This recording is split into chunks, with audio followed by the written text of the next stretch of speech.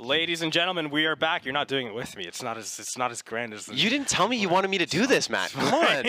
I need comms. Come on. We got good comms here on the desk, and I am one of your hosts here today. I'm Daniil Brown, also known as Ben McGee, joined by Owen, also known as Hybrid Mantha. We're getting ready for the Swiss round one. It's okay. Sorry, I dropped my team sheet. It's a team sheet. Sorry. And speaking of team sheet, you know what? This is a good segue into what we're about to see and what we're about to witness here in Game 1 on the pools, the Swiss pools bracket, whatever you want to call it. We have the first round coming up. We're going to have Tyler Lavigne versus Luka Trejgut, and it's going to be an incredible battle.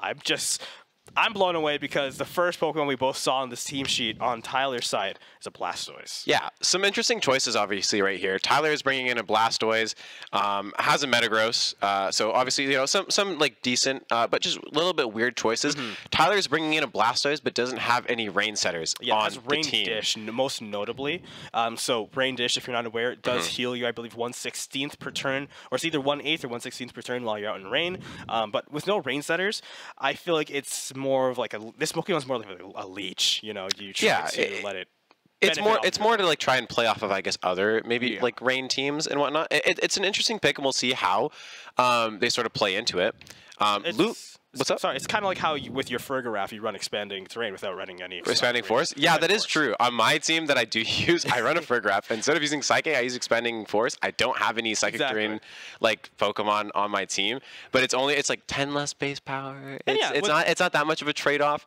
And if you know, like expanding, if Psychic Terrain does to come out, then boom, I win. The obvious, well, I'll go to your next point after this, but just on the Blastoise point, obviously, like a better or the most standard choice would probably be the Wellspring Ogerpon, but you know, that doesn't have Icy Wind, which this Blastoise does. Rapid Spin as well, or no, Flip Turn, sorry. Flip Turn and Icy Wind, I feel like are both pretty decent moves here that cause problems. We're both talking about the kind of Pokemon we favor in our lineups. Oh, we're getting into the battle immediately. I was so lost in your eyes over there, I didn't even notice, but we're going to see the battle right away with the Blastoise leading off. It is something that you have to pay attention to. Leaving it to do its own thing will end up causing problems with your team. That Icy Wind will be an issue. Yeah.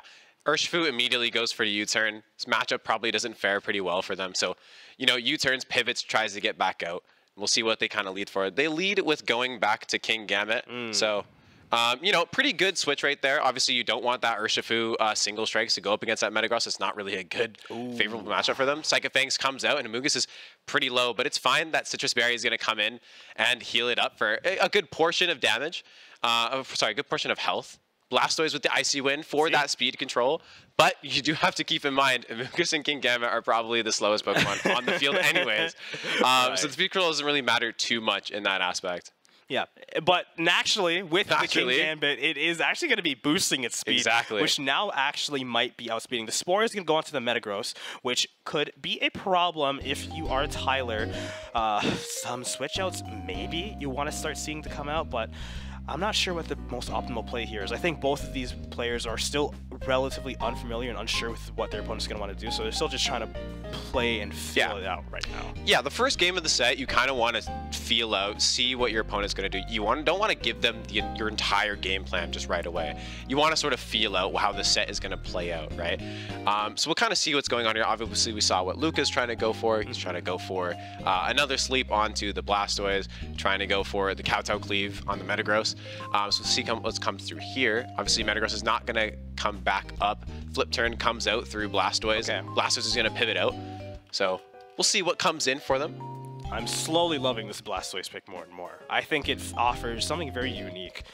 With that Flip Turn, Icy Wind, etc. Now you have the Incineroar coming out, which is going to be boosting the King Gambit's attack. Yeah, this is definitely a very strange pick to happen. Obviously, you know, Defiant is gonna just take full advantage of that Incineroar to come out. Of course, the Incineroar comes out to sort of get that damage off onto the King Gambit. You don't want King Gambit to sort of spiral out of control. So it makes sense. You know that King Gambit's going to target Metagross. You come in. It does get that attack boost, sure, but I don't know if it's... Look at that. Safety goggles. I've been saying Boom. Beautiful. Yes. Goggles on Incineroar. I think our first cast was like, why aren't people doing that? We're seeing it now. We're seeing it now. I love it. it's such a good move. It helps allow your Incineroar to actually have an effect outside of just it setting Intimidate. Being able to use the other moves is a big part of what makes this Pokemon so strong. Now we're going to see the Fluttermane coming in, and I think here we're going to start seeing some action coming out on the side of Tyler with that King Gambit so heavily boosted. I think it's already at max attack. Well, it's not at max attack. It's at 2 times boost of attack. But that's still a good boost, I think. Pardon? It's a sharp boost per stat lowered, so it's got the speed lowered and it got the attack lowered, so it might be at 4. I'm not sure. Well, you have to think it gets lowered, so it gets a sharp boost, but it only counts as +1. So it's at +2. Okay. In any case, it's strong. Yeah, math wasn't your strong suit in high school, for sure. Definitely not. Pokemon was, and that's part of the reason why math wasn't my strong suit. So the Incineroar, like, sorry, if you, my bad. The Incineroar pick coming out here is obviously great, you know. Both Pokemon on the field are super weak to Incineroar, so you don't want to, you know, obviously, the Arcanine is going to come out too. Intimidate is going to go on both the Incineroar and the Fluttermane. Going to also get that quad resistance to Incineroar as well. Yeah. One thing I like about, you see the Fluttermane going for Protect, see King Gambit going for the Protect. That's a smart move. Obviously, you don't want the Heat Crash, right, to come through, or Flare Bits they're running. Sorry. The Fluttermane, though, I wanted to touch on the Fluttermane pre-game. We just didn't get really a chance to. Fluttermane, speed booster, right? Has oh my gosh, I wasn't paying attention. Sorry. Has, oh my gosh, I'm tripping. I'm trying to find like its moveset. I just can't see it. Oh, right there. There we go. Calm Mind, Protect, but 2, it's just trying to lean into like being super offensive for that Fluttermane, right? Yeah. You got the speed boost, you got the Calm Mind, so it's going to hopefully try and take advantage of that. Hopefully both Pokemon do lean into the Incineroar, as you sort of kind of see. That's not going to happen, right? King Gambit's going to lean into the Fluttermane. The Fluttermane's going out, going into the Blastoise. Oh, he's back. It's your favorite Pokemon. One of them. War Turtle's is more of my favorite, but with this Blastoise coming back out, that would be a double weakness on the Water-type moves against the Arcanine Hisui. Parting Shot is going to lower its stats as the Incineroar switches out. This is I like this team. You're seeing a lot of switching out coming through here. The Fluttermane is going to be coming back in off of the Parting Shot from the Incineroar, and we're going to see now. I think your point to before about targeting the King Gambit was smart and not targeting it because it's the most likely target. Eventually, you're going to have to want to do something about it as you lose your Blastoise now to the Kowtow Cleave. With this boosted attack on this King Gambit, it is quite a big threat so far. With the Incineroar coming out, it's going to lower one stat, but it's going to boost the attack stat even more now, and this King Gambit is going to be even scarier. Both Pokemon on the side of Luka's side are really healthy. There's not a lot of stuff you can do to kind of chunk them out immediately. Fluttermane is probably your strongest attacker here, and it's going to be very vulnerable to both these Pokemon. Luka's pretty much got this game in the bag. I think Tyler was too worried about pivoting too much and not worried about like the damage output. I do like I said, the Fluttermane having Calm Mind there for the setup, right? But you don't have any Pokemon for redirection.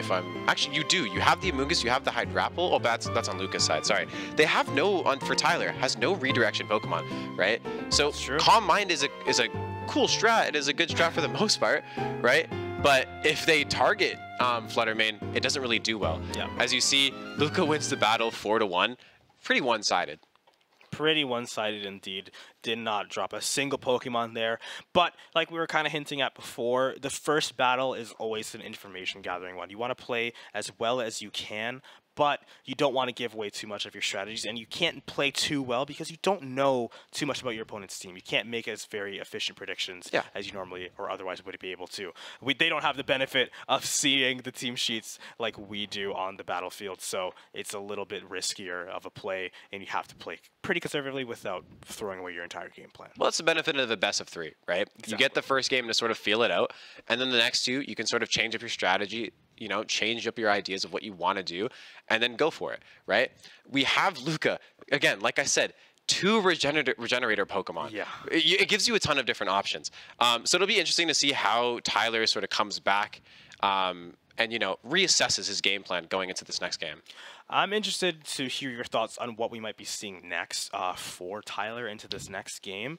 I feel like the Pokemon, there was the idea there, but I felt like there wasn't a lot of substance. There wasn't leading to like a major Pokemon to kind of set your game plan in motion. It was just a lot of not necessarily support, but fluff.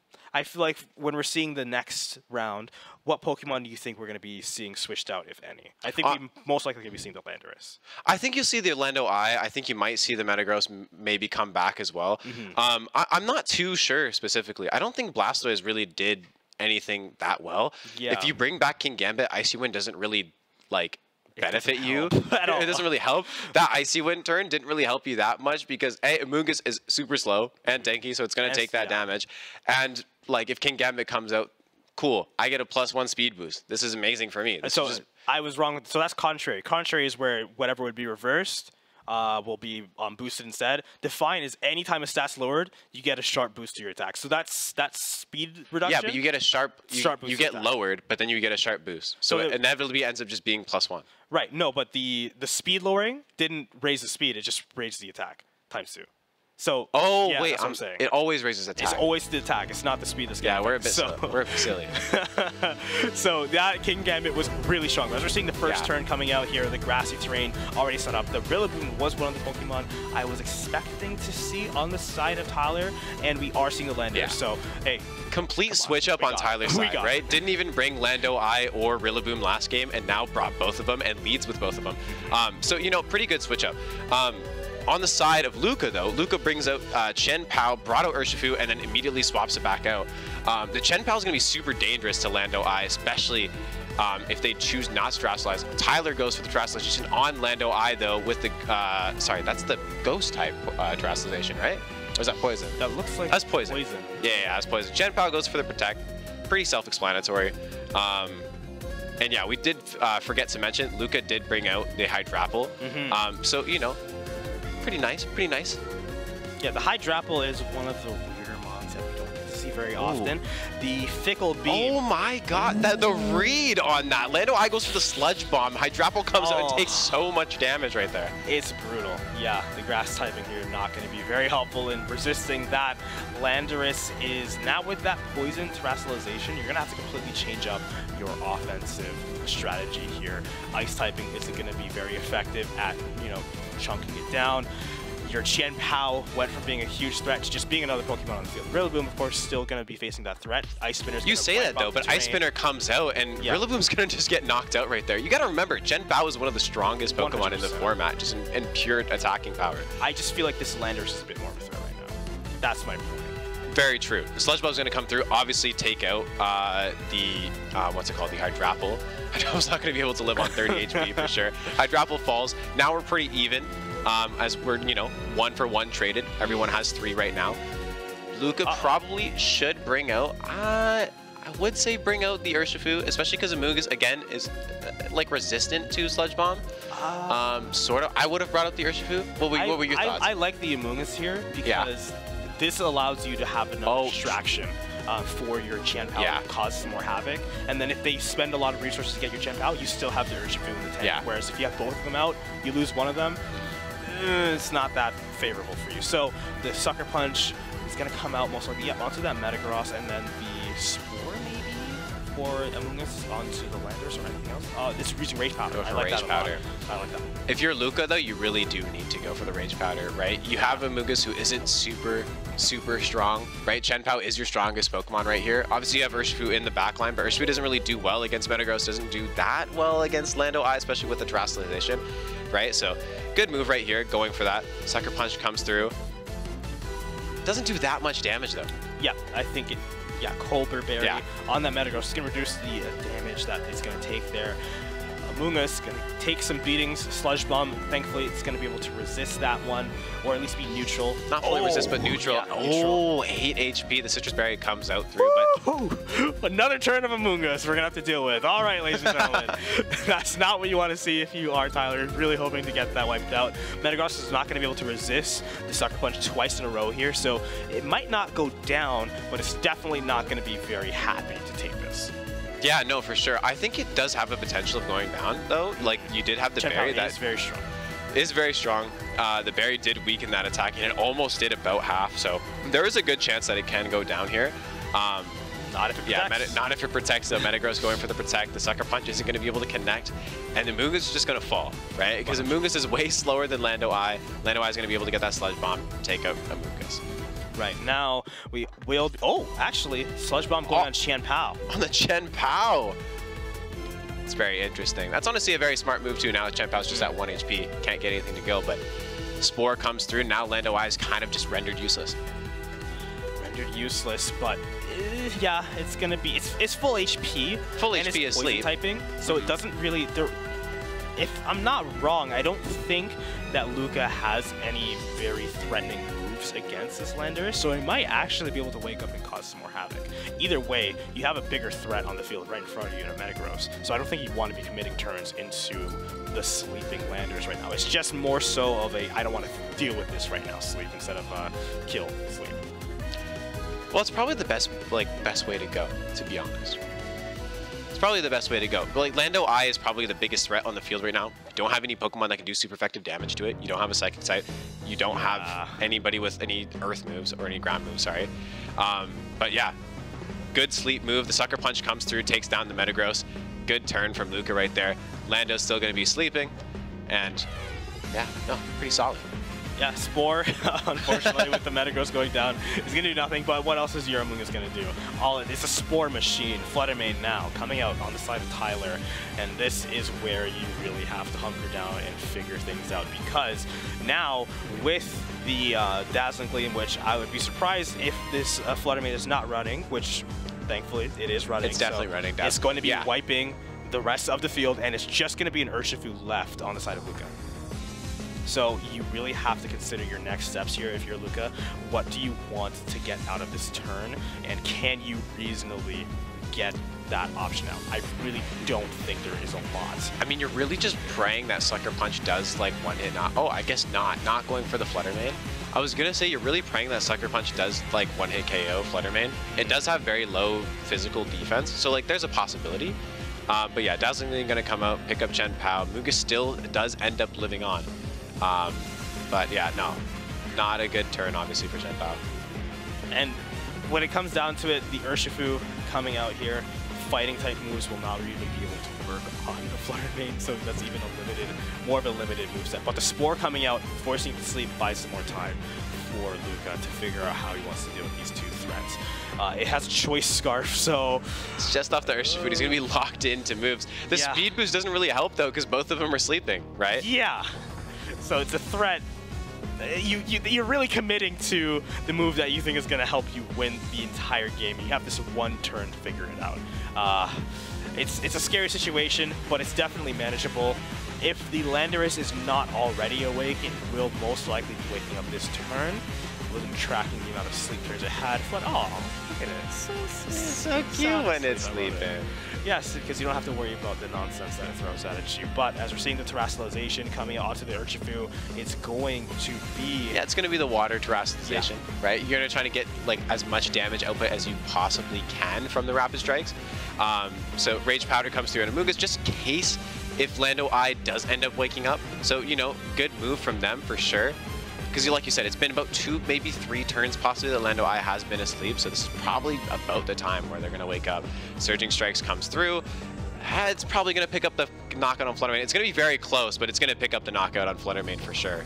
Yeah, that Fluttermane is gone and out of it with Landorus, the last Pokemon remaining. This is... I really thought it was kind of over when the Fluttermane came in, but with the careful play that Luka has been making, able to salvage this. Landorus is still asleep. This might just be it. It might be for sure. What's faster? Lando Eye? Yeah. Okay. It's over. Yeah, it's over. It's over. Luka takes the set 2-0. Great play from Luka, though, to be fair. That Amoonguss kind of came in clutch towards the end, putting both to sleep. And I gotta say, I despise Amoonguss.